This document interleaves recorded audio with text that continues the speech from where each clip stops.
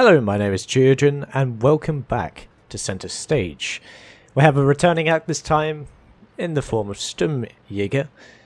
He has decided to switch over from the US server to the SEA server, probably because of the horrible ping that Australian players like SturmJager and Striker, who's also been on the channel before, have to play in.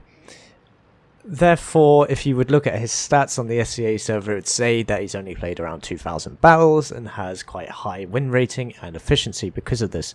He is a very accomplished player, so don't say it's just a reroll if you are unaware that he's been playing before. Anyway, enough of that. We are taking a look at SturmJager on the map Balanovka. I don't know how I forgot the name of Balanovka. It's one of the oldest maps in the game. And he is in the FCM50T, a older tier 8 premium French heavy tank, which is actually more of a heavy tank than you may expect, considering it is in the French line. Most French heavy tanks of tier 8, well, tier 7, 8, 9, and 10 are pretty much butter tanks in terms of their hull and turret armor.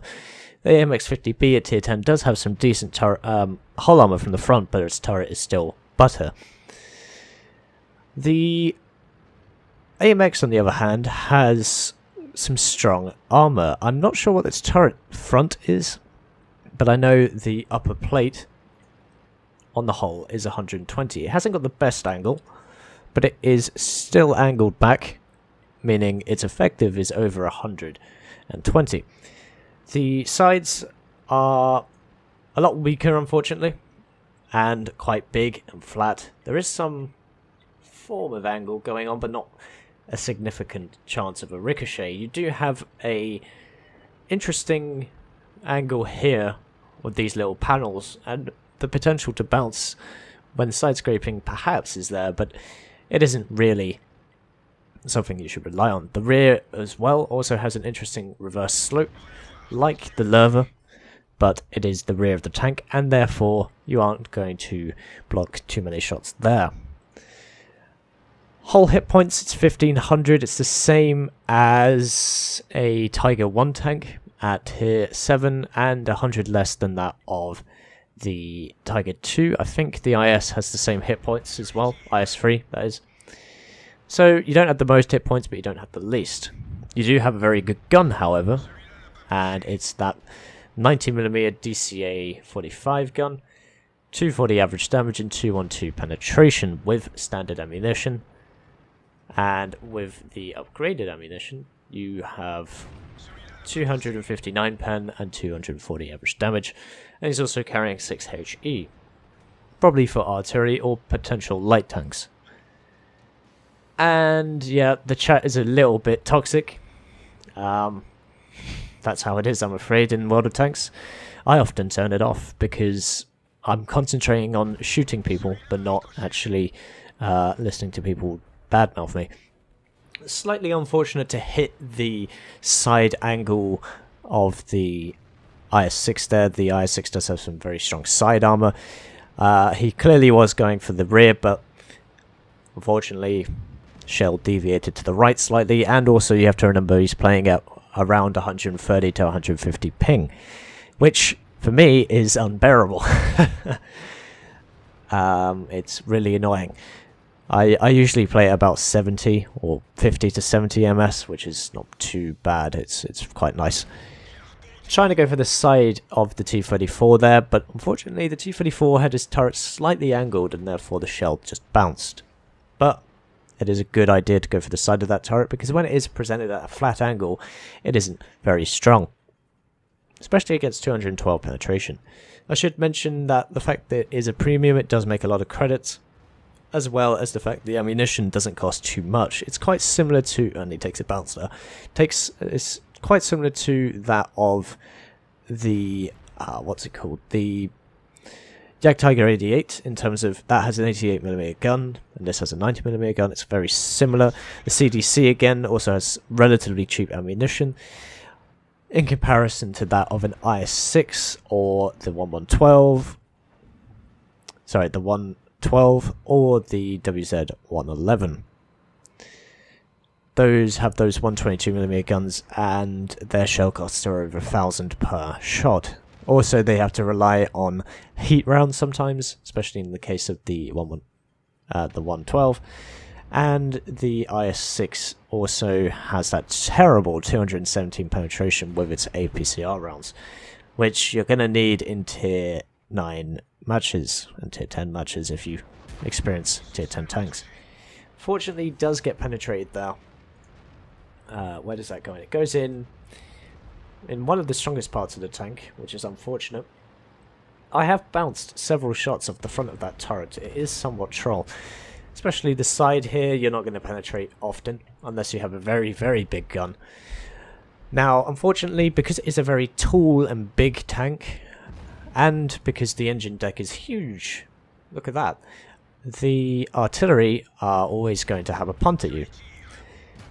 But, as you can see, SturmJager is doing some good work here. He's up to 1,500 damage, 1,600 now. And he's been suffering from quite a few low rolls, 190, some quite high rolls. There was a slightly above average roll there, 244.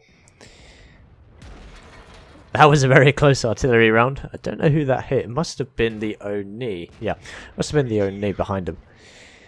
Unfortunately, it gets penetrated there by the M41 Walker Bulldog in the side of the hull, I believe. Looking for that shot. Yep, there it is down there, I think. Can't actually see it. I think it was in the side anyway. So like I was saying earlier, the side armour is nothing remarkable. But the speed going downhill, as you can see, is very good. It's not as fast as a CDC, obviously. CDC has a very, very good engine of 1,200 horsepower, and it is very lightly armoured. Now, SturmJager's noticed the base is under threat, and that is something you will gain with experience. An intuition to know that when an enemy is going to push into your flank or into your base or whatever. Always look at the minimap. I usually have mine quite large, maybe not so large as this, but enough to see a clear picture. In a different tier 8 premium tank such as the Lerva, he wouldn't have been able to get back this quickly. The French tanks of tier 8 premiums anyway do have good mobility. Better mobility in the CDC, but this is still no slouch. It has got a very, very decent engine and track traverse and acceleration. Sees another IS-6 in the open, or is it the same one from earlier? Possibly another one. Gets a good side shot in. IS-6 is angling slightly, but at the first shot, it wasn't a very good angle. Second shot, unfortunately, just bounces towards the back of the side. Or the back side. The FCM goes for a little bit of water there, but it's fine. Powers up the slope and tries to get another shot on target at the I-6 there. Gets spotted, pulls back, bounces off the front of the hull, I believe.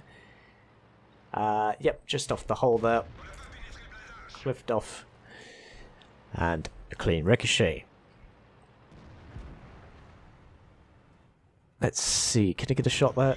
No, he needs to aim a little bit. The aim time can be quite long. I don't actually know the full aim time. I know it's over around 2.5 seconds, maybe it's even 3 seconds. I don't actually know that. I believe it's about 2.5. The CDC, again, has better aim time. But you can still get round the side of an IS-6, and I think his turret must have been damaged because he couldn't turn it very fast at all. And he goes down with some support fire from the GW Panther. This game has actually been very close if you've been keeping up with the team scores. 4 tanks on each side. Artillery is trying to take a shot at SturmJager because he is in the most capable machine in terms of his speed, armor, and gun. Not to say the Oni doesn't have armor, but it doesn't have the speed. You notice how SturmJager has gone all around the map, and this is something you're going to have to do if you want to carry games, pretty much. Gets spotted by the RU-251, but manages to get a shot in before he takes cover down in this slope. Trying to hide most of his hull from the M53, 55. I hate those artillery. They are the bane of my existence when I play higher tiers, tier 8 and higher. I've just lost the only, so it is now 3 versus 4. 2 artillery, a heavy tank and a light tank, which is in the open. That's unfortunate. Gets a return shot on target, however, but his ammo rack is damaged with a heat round through the side of the hull. I can't actually see where the impact landed. I assumed the side of the turret, but he repairs that quite quickly. Good long range accuracy there. That was a 500 meter shot, and he gets another hit from the side from the RU-251. Oh, that was painful. That was so painful. AMX-39 has got his back though in terms of the RU-251. Interestingly, the RU-251 fired a HE round doing very little damage. I have seen several people fire HE at FCMs and they have just been shocked to see that it hasn't done enough damage or penetrated. However, artillery, M53, 55, does get a huge shell into him, 563 damage. He is lucky not to die there, I must admit. But then again, the RNG is very strong with artillery, and it can give if and taketh away. Lucky to avoid that shell again. Yeah, the aim time is very long, as you saw there. SU-122A, who shouldn't really be in this game, but he's platooned up with one of the I-6s, gets taken out in one shot. Good job you had a slightly higher roll. Well, not a higher roll, but not anything below 210. And one more shot into the M53, 55. Takes him down, and a big arty splash to the left-hand side of the tank. Almost leads to a trade. But 4 kills, 4,094 damage in quite a long game. But it did show the strengths and the weaknesses of the FCM. And we'll just take a look at the post-game statistics. So here we are with the post-game stats of SturmJager's game in the FCM 50T. A mastery badge, Hand of God, surviving when the battle, having received damage from at least 4 enemy vehicles, including that horrible artillery, spotter, bruiser, duelist, fighter, fire for effect, 77,000 credits, 77,500, and 3,000 experience almost, times 2 first win a day, without a premium account, so that is quite a substantial amount of credits anyway. And you would have seen, or you can see there, he would have earned over 116,000 credits, 4,364 experience, with a times 2 first win a day with premium. All kinds of good damage here, 4 kills secured, but pretty much carried his team.